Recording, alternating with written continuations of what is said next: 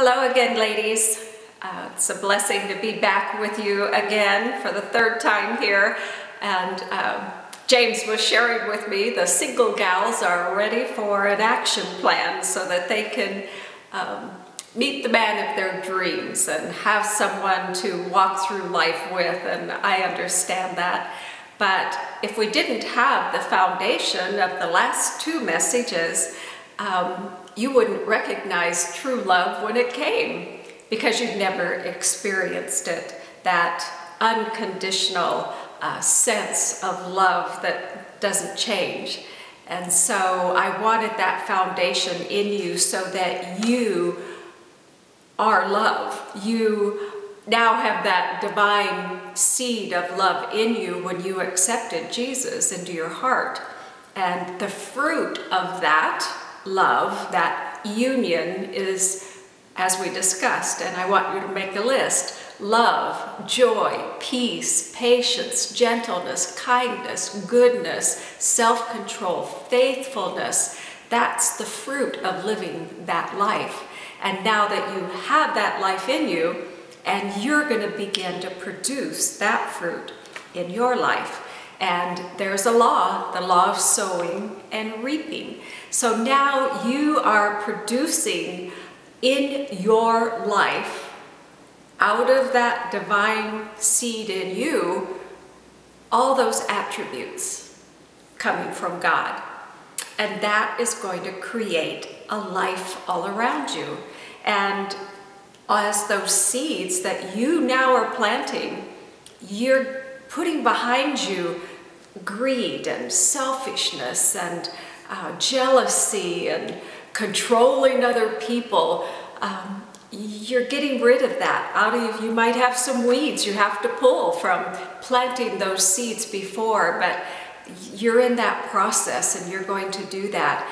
And now you're going to create this new life. James calls it resonance. You're going to be resonating with truth and bringing that into your life and recognizing it in your life. So when you do meet that special someone, those two lives are going to resonate, and you're going to know if he has true life in him.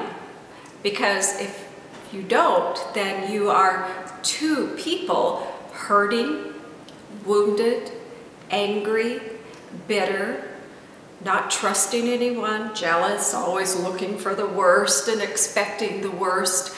And then you come together in that union, and the seeds of that life are more jealousy and anger and fear and controlling other people. So that's why those first two messages were so important. And there's another lesson, and I know for some of you it might be too late, but we talked about a blood covenant. Jesus came and gave his life blood for us, and we now are in blood covenant with him. I know our listeners in Iran and different areas like that, you understand blood covenants. The Jewish people understand blood covenants. It's more a part of your culture than it has ever been for us. But the peace and the solidness of a blood covenant is just something that is not broken, and especially when you make a blood covenant with God. So I wanted you to have that foundation first. And then the second one is that when you are a virgin, before you've ever come to know a man, you were created with the ability in your body to make a blood covenant with a man. The first time you come together as a virgin with that man, there's blood. There's a blood evidence of this covenant of the two of you becoming one. And I know in our culture and many cultures that's been lost, and people just don't cherish that anymore. And what happens is you go from one person to another trying to get true love and never able to get it, and you become wounded by these soulmate type coming together, just two wounded people coming together, and when you can't get what you need, you move on. And so I've just had to address that. It's not too late, because if you went through the steps of the first two videos, you are now basically a virgin again. All your sins, all your areas where you turned away from God, He remembers them no more. You're pure, you're holy, you're one with Him. You're a new creation.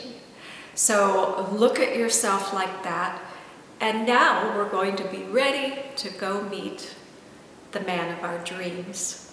The first thing I want you to do is read over that list that I gave you on love and joy and peace, the fruit of your life, and make sure that you strive every day to recognize when you're not planting good seeds, when you're not seeing that fruit in your life, because you want to resonate with love.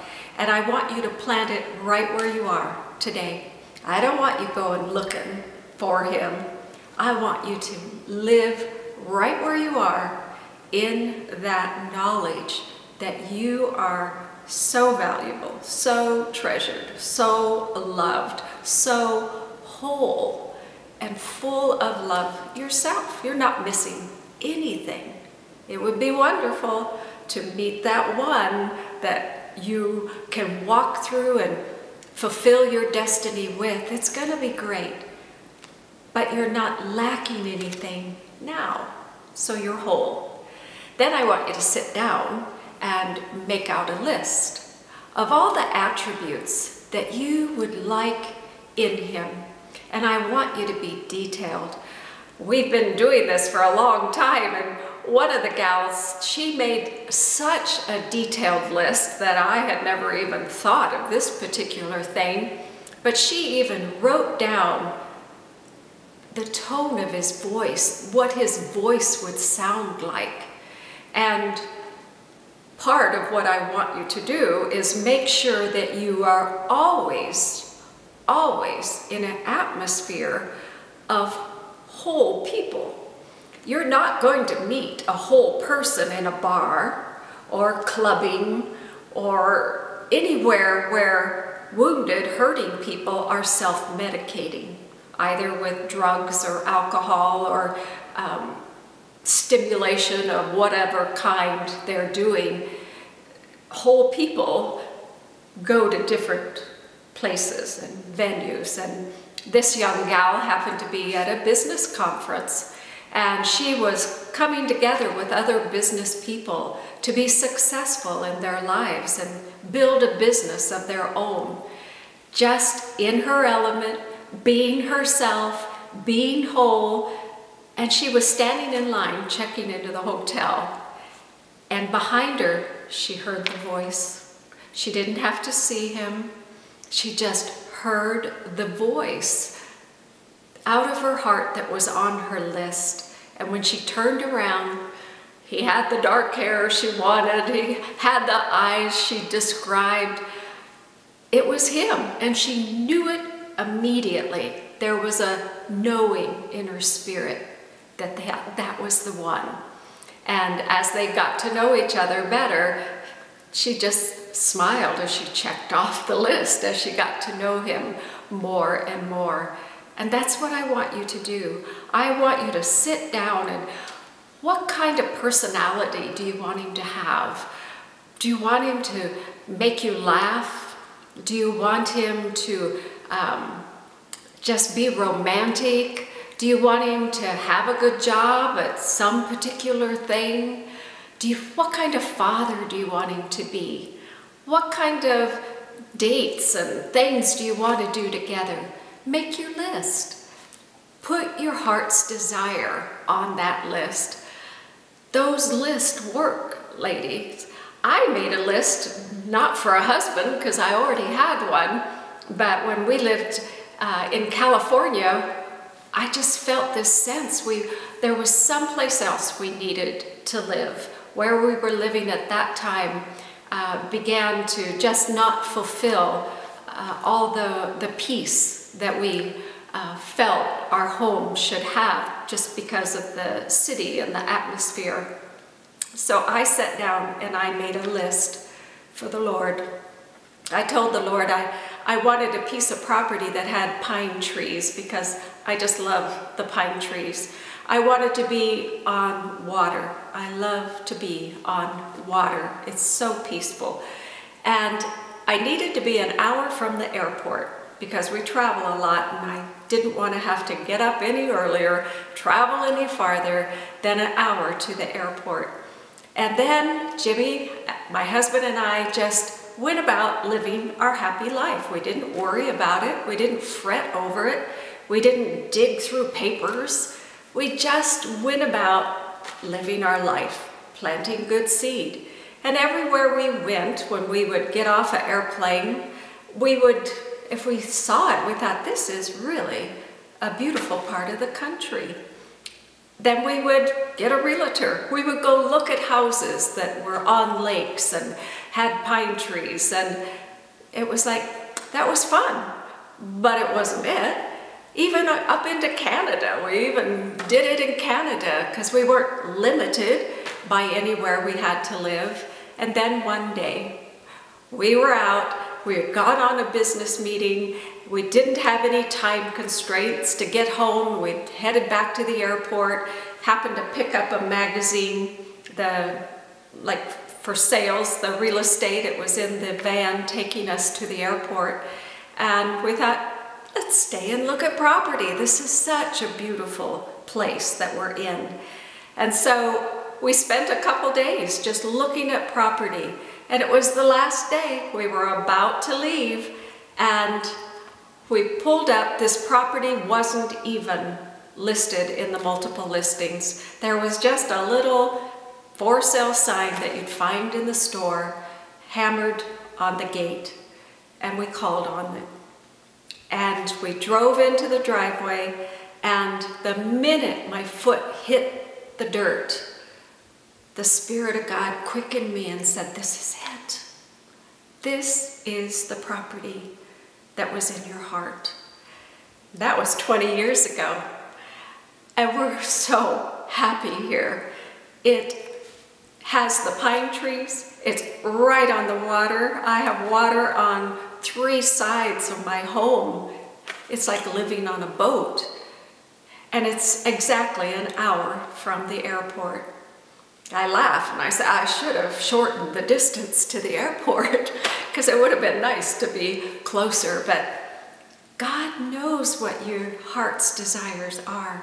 So make that list, make it detailed, and then keep yourself in atmospheres where whole, healthy people are going to be.